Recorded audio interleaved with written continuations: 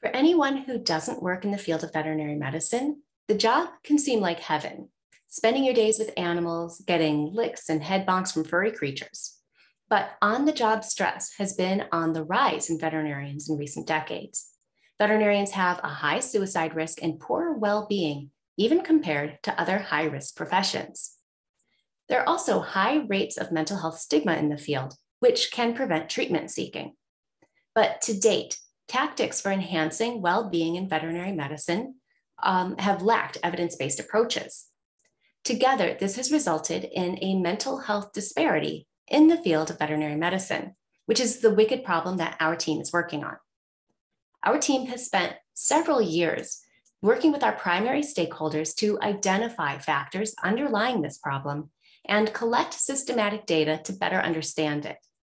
Based on that work, we knew that emotional reactivity was a key issue that should be targeted. So we developed a program that uses an acceptance and commitment training framework, an ACT framework, to target reactivity to issues that frequently arise in the field. Now, with support from clinical scholars, we're bringing our program directly to veterinary clinics in our community.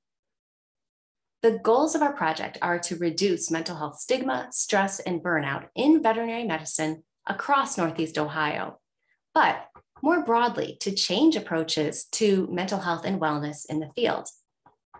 To this end, we're bringing our 3-hour program, 1 hour per week for 3 weeks, to the practical hands-on application of ACT tailored to veterinary medicine to people working in the field. The figure in the middle shows the ACT framework. The 6 components of ACT combine to help an individual find ways to deal with difficult thoughts, feelings, and urges. It encourages mindful presence and emotional acceptance of distress, and gives techniques to unhook from thoughts, feelings, and urges. We then help our program attendees understand the role their own values play in the distress they experience, and gives them a foundation for them to take intentional action that aligns with their own individual values. And that enables a person to respond to difficult situations in ways that facilitate meaning and fulfillment, instead of just reacting in the moment, which might exacerbate their distress. In the photo above, you can see 2 of our team members in action running the program face-to-face. During the pandemic, we also developed a remote version of the program.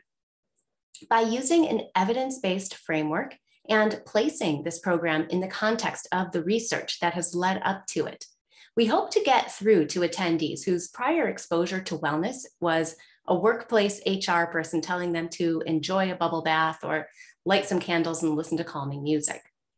We want to tackle stigma about mental health interventions by showing that they can be founded on solid research. And by putting tools to decrease reactivity in their hands, we're hoping to help them reduce their own levels of stress and burnout.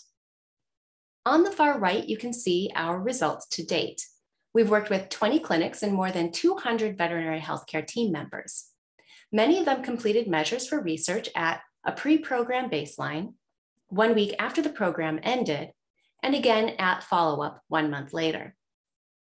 On average, after completing our program, people rated it at about 4.5 out of 5 in terms of usefulness. They also reported using the skills that we taught them approximately 4.5 times per day.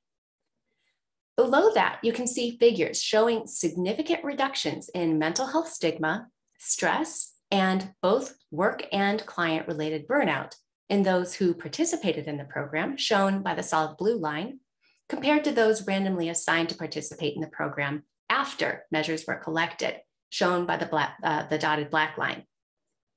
We will continue to work with our veterinary hospitals and continue rolling out the program in the manner that it was originally designed. However, we want to work towards sustainability and scalability. So our team's next steps are to create an e-learning version that's similar to live learning, potentially then with real live follow-up. And we're working with a nationwide veterinary corporate group to bring that to their staff. If that proves successful, the ultimate goal would then be to partner with a larger organization such as the AVMA to broadly disseminate the e-learning version and really maximize our reach.